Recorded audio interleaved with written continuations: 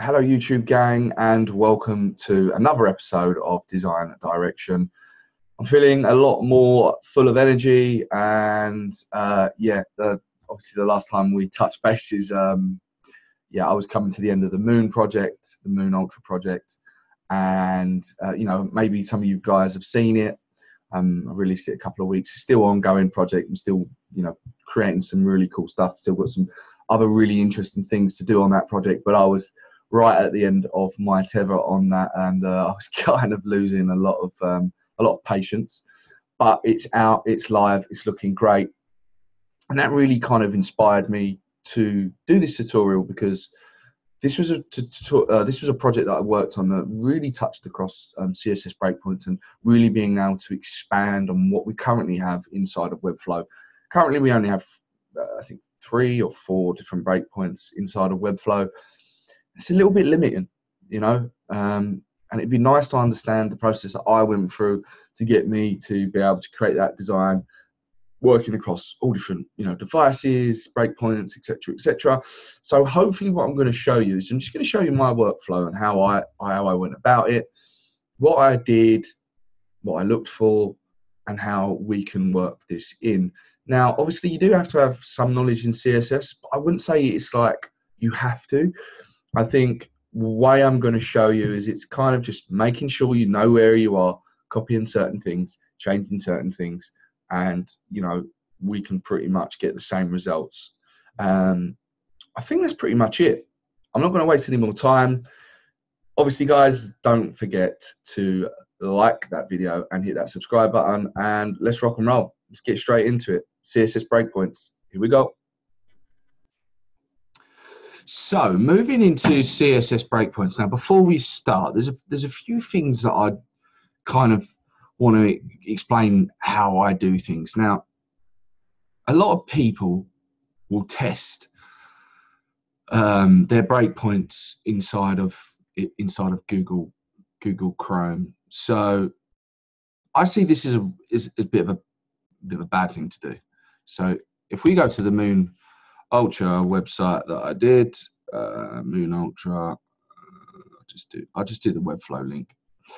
So a lot of people, when they go in to do testing across breakpoints, they would go in, they'd go to inspect, they'd obviously change the device, and then they would do it through this. Now, for me, this is okay.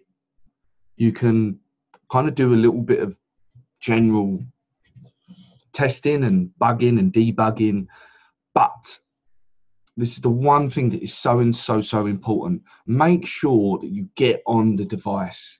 Get your phone out. It's my phone.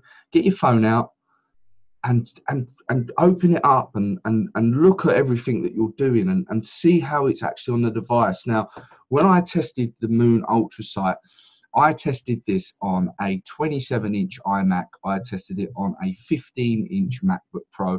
I tested it on a 13-inch MacBook Pro. I tested it on 2 different tablets. I tested it across 4 different phones. Now, the reason why I did this is because when you've actually got the device and the way that the device renders, it's not the same as it is when it sits inside of Google Chrome.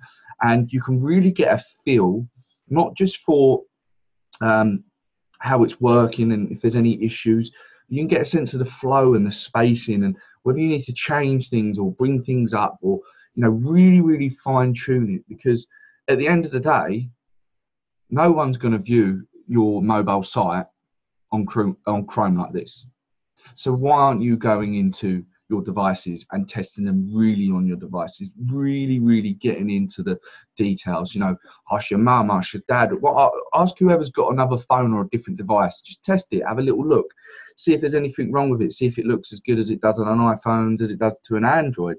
These are the kind of things that I think is really important to making sure that design is great. So obviously this would be the first way that we would go in and we see how it worked on mobile, and we're pretty much covered inside of Webflow, so that's not too much of an issue. Now, the thing that we're going to be looking at is media queries. So I think probably some of you guys would probably know CSS Tricks. They do some really good resources. Check them out. They've got lots of good stuff on here, but what they've supplied, this is, to a kind of extensive plethora of different CSS breakpoints, but you've got all of these different breakpoints. And, if you read it, it's kind of saying in between this width and this width, it's telling you the pixel ratio. And as you can see, iPhone 4, 4S, you've got all of these, you've got the different orientation. Is it landscape? Is it portrait? And you can target them through this CSS breakpoint. So you've got all of these different variations, as you can see, and they've got all of the different phones. Now, obviously, you don't need to do all of them, and you don't need to go over the top. It's just a kind of finding a common middle ground that I think would suit, a few different devices, and just kind of plug in what ones that you think are going to work. Now, for me, it was more about going out. So once you get past, maybe a 27 inch, not a 27 inch, once you get past like a 15 inch and you start to get on a 21 inch monitor or a 27 inch, how does that look? That's where I always find the designs always kind of, they blow out, they don't really look great. And with Moon Ultra, that's what I did. I spent a lot of my time looking at the larger screen sizes. So if I just pull up the Moon Ultra project here, and then what I'm going to do is I'm going to go into the settings, because this is where I imported all of my custom code, and we go into the custom code panel, and there's a lot of stuff going on here. Now, as we start to go down, you'll just start to see at screen, at max width, 281. And then we've got inside of here, we've got some targeted stuff here. Here we've got we've got a landscape. So what we're saying, this is for tablet, I presume, 768, yep. So it's saying between 768 and 1024, we want that landscape. And there's a few bits of CSS that I've targeted in there. And again, we've got a portrait one. I've just targeted them little bits as well inside. And we have a landscape mobile, again, with the CSS that I found from CSS Tricks. I found the kind of breakpoints, and you can alter these, don't forget. So you don't have to do this. You can change these to any kind of measurements or pixel widths that you want to kind of get in between.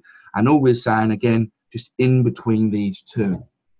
So once you start targeting and you finding these, and again, use that CSS Tricks as a starting point to kind of find the ones that you want to use and the areas that you want to target. So this was obviously after I started doing some testing on tablet and mobile. I was like, yeah, there's a few things that I just need to get, because you don't get great control on the orientation of tablet. So that's where I brought in them extra bits of CSS to help me target that. And then the big one is obviously this one, which is just saying, anything above 1800 pixels, target all of these. And as you can see, there's lots and lots going on. As you can see, I've done lots of different little changes, and this was to help the design as it grew, as it got bigger, and it made the elements bigger to fill a bigger screen. And again, you can just change this. You can edit that key breakpoint, that key breakpoint, and then you just edit them. So that would give you kind of a basis idea of what you need to do to get that to work. So if we just recap, use CSS Tricks, or there's lots of resources. If you just type in CSS breakpoints, have a little read up about them, find out what they mean, find out how you target between different ones. And what I'll do is obviously include the link inside the video, so you can go on to CSS Tricks, you can start playing around with this, and then you can just implement it in this to your project. I would say probably put this in this section of the site. Obviously, if you're going to export the code, I would include that in a CSS file, and do that as like a breakpoint CSS file. But how do we actually target this, and how do we actually kind of work out what bits I need to change? Now, I'm on a 15-inch iMac, so it's not going to really show you how that breakpoint changes when you go out. But as a starting point, this is what I would do. So say, for instance, we're on here, and just imagine we're on a 20, say we're on a 21-inch screen. And I'm just going to kind of play around with this, and I just need to take that off that quickly. So we've got this image here.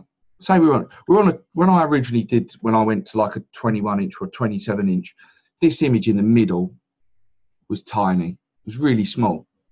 So I was like, right, okay, so I need to set a breakpoint, and once we get past a point, everything just increases in size a little bit. So we want to go into the Google Dev Tools, and we want to inspect whatever elements that we want to change at certain breakpoints. So I found the D product. I'm like, right, okay, I want to change that. And what you can do now is you can start to tweak live. So let's tweak live. So I'd be like, okay, I'll bring it bigger, boom, boom, boom, get it to the size that I thought was right. And then I would basically copy this class. I would go back into my Webflow project. I would find my breakpoint, which was that one. And as you can see, there is my D product, the one that I've selected, and that's the size that I actually increased it once it gets bigger than 1800 pixels. I would pop that in. I would open brackets, close brackets. I would go, you can go back to your DevTools, and you just say, okay, so I increased that width. I'll just make sure I put that in there as well. So I'd go width, whatever you decided that it was, and that's it. That is pretty much it. Save this, publish it, test it, make sure that this breakpoint is working. Obviously, when you create a breakpoint, the way that the breakpoint works, so if we was to copy this, you have an open bracket and a closed bracket. Then anything inside of that, again, must have your class, open bracket, and closed bracket. So basically, this breakpoint is containing all of that CSS inside. So if you don't kind of get that wrong, maybe say, for instance, you delete that, probably won't work. It won't come through. It won't pull through. You have to close this breakpoint, and then you have to do your normal CSS. But what I'm saying is why it's quite easy that you don't really need to know CSS is because you use DevTools as your guide to be able to inspect the elements that you want to change, anything on the pages as you go through. You can just inspect, grab it. We wanted to change the font size, and you just make sure that you make a change here, you make a change inside of Webflow, and it's just about making sure you get the right breakpoints and then inputting that CSS inside for it to work. And that's pretty much it. There's not much more to it. I hope this has helped. It's not as complex as you think it is. And yeah, hope you enjoyed the video, and I'll catch you on the next one.